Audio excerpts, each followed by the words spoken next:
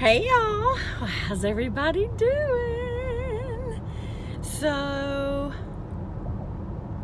I have not uploaded the video for spring giveaway, and I hope to do so before summer. I'm just kidding. No, I went and got some more stuff. I know, this is gonna be, no kidding, one of the best ever, but also one of the most expensive shipping. Speaking of shipping, I need to go ahead and say now, and I'll say it in the video, I'll type it in the video, because on 2 other occasions, someone won who was an international person, one who was in Algiers,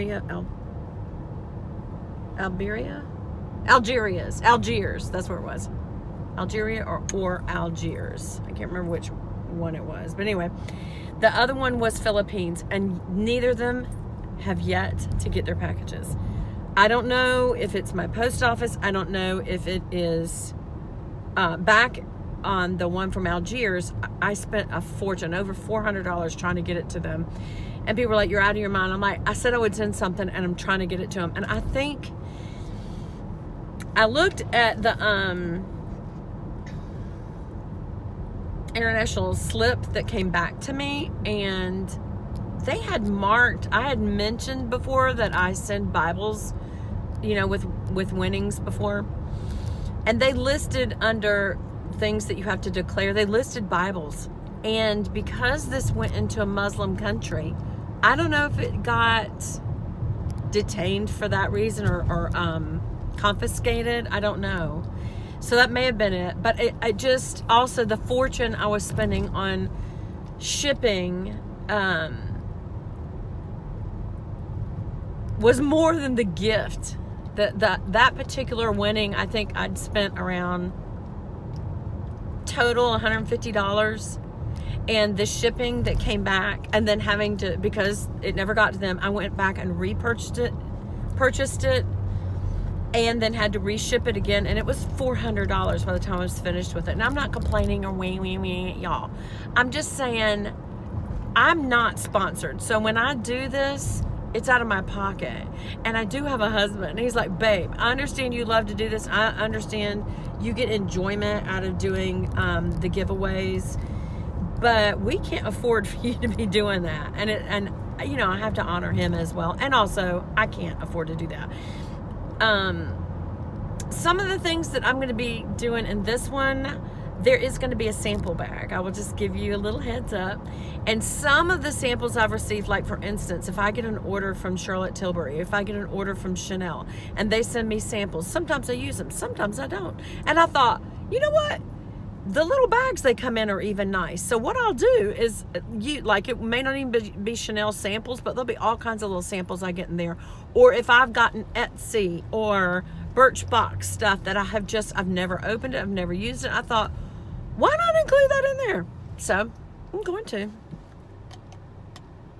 And I'm going to try one more time to resend the stuff to the little gal, Trixia, in Philippines, because she doesn't have any makeup. She was telling me, and I just wish I could get there. I don't understand. I know that you can ship to other countries. I don't know why I'm having trouble with it, because I've double checked the address. So I don't know.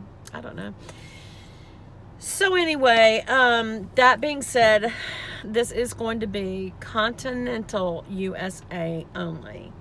Continental meaning not even Alaska or any U.S. properties like Puerto Rico, or it's got to be on the continent. That's all I can afford, and I just keep having shipping issues. So this is already going to be very expensive for shipping, because the Bible is extremely heavy. The tote is full of stuff, and I just got other stuff, and one of them's huge. You'll see. And I thought about that. I thought, Beth, don't do it. And I thought, if I have to do it in one big huge box, it'll be worth it, because that's what I want to be part of the prize. So, and it's going to be 2 different ones. I was going to make it 3, but I am saving one of the Bibles for the summer giveaway. And therefore, because of that, y'all know I always do a Bible and a devotion. So a devotion will be in that one. and devotional will be in that one, and makeup and stuff. So that one's gonna wait. And so instead of having 3 at this time, I'm gonna have a winner and a runner-up. The other Bible, there's actually 4. The other one, and I will show this to you maybe when we do a Bible review of it, because I will do some Bible reviews upcoming. The Thompson chain reference I did, and people have asked me to do even more. But since then, I found out you cannot get a Thompson chain reference, and I'm going to talk about that in the next time that I review that. But this other Bible was the, not the archaeological one. What was it called? It had archaeological supplements, but it wasn't the chronological one. Even though I think no, it's not chronological. I can't remember. I can't think of the word right now. But anyway, it also had study helps and things that were unique. And I'm going to talk to y'all about it. But I decided that I'm not going to make it part of a giveaway, because I never know who's going to win these. And I don't know if you are a brand new believer, an unbeliever who wants a Bible to learn and decide if they want to be a believer, or if you are a believer who's been studying for years and you know the Word of God and you're very studious.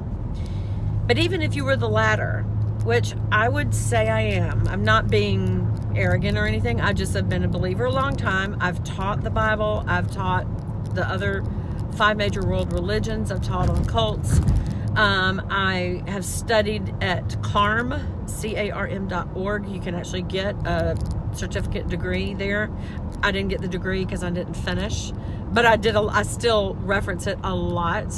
It's time. It's time to go get the certificate consecutively time. Because I've even paid for it twice and I still did not have time to finish it. But anyway, which is silly, but I don't mind contributing to Carm, because I am a donator to them, because they are one of those things. Remember how we talked about, if you're going to donate, pick who you donate that you really believe in. I believe in Carm. I think they do a great job of explaining things. Carm is CARM.org. It stands for Christian Apologetics Research Ministry, and Matt Slick started it, and he has a team now. And just about any question you could ask on the Christian faith, the denominations, Roman Catholicism, as it's not considered a denomination, but all the Christian denominations, and then other world faiths and views. Some are not considered faiths, they're views or lifestyles, like Buddhism. To talk to a purist, Buddhist or Buddhist, as they call themselves, they don't consider it a world faith, even though the world does. Because it's an offshoot of Hinduism, and it's really more, as they say, a lifestyle. But most people would say their religion is their lifestyle. So anyway, but it is an atheist point of view, and therefore, but even that is a form of faith in being anti-faith.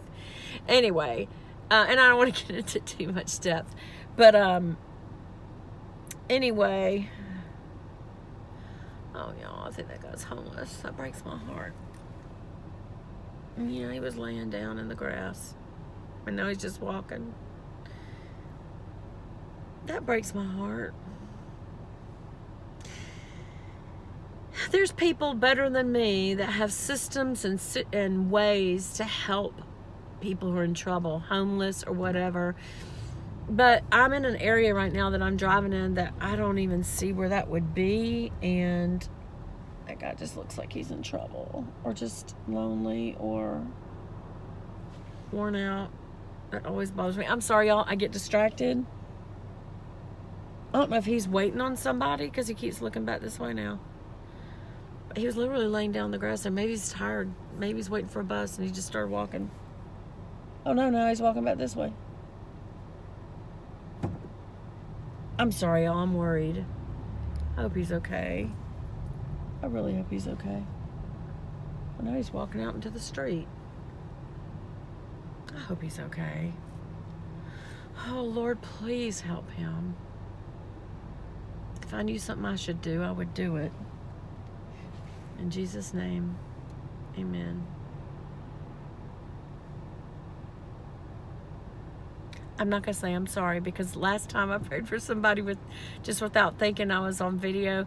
I said, I'm sorry, y'all. And someone said, don't ever apologize for praying. And you're right. You should never apologize for praying. It's just I am videoing and it was a distraction. But I have many distractions when I'm talking to y'all, as you very well know. So anyway, I do. You know what? If nothing else, I want to encourage you to do what I just did. I'm not great. God's great. And if somebody's in trouble, you should stop what you're doing and pray for them. That might be why God had them cross your path. Not that you can do anything. Sometimes my husband says, babe, you can't always do something physical or something monetary or whatever, but prayer does have power in it, and you are doing something when you stop and pray. But I don't want you to get out of that car in a bad area of town and say, can I help you, when somebody might knock you over the head and say, yes, I'm stealing your car. But they may not too. But, you know, I agree. It's not always a safe thing to do. So, but it's always a safe thing to pray. So, anyway, if that caused you to do nothing else, but the next time you see a situation, you stop and pray. Even if someone's in the car or you're videoing or whatever, that person may need to see that they need to do it. So you're setting an example. And also, we just need to not be too busy to at least do that. And when I say at least, I don't mean it's nothing. Prayer is more powerful than any of the physical stuff. So anyway, so I was basically talking about the giveaway, why I'm keeping it continental US only, and I love all you international people so much. It's just I can't do giveaways outside the US, so I'm sorry, because I love countries besides the US. I just love the US the best, though. I do. But I do love some other countries. I love France. I think it's beautiful. And I want to visit Iceland. I hear it's absolutely stunning. I do like to travel. It's just a tough time to travel in the world, isn't it? Anyway, well, so hopefully I'll be uploading after this. Love you guys. Bye.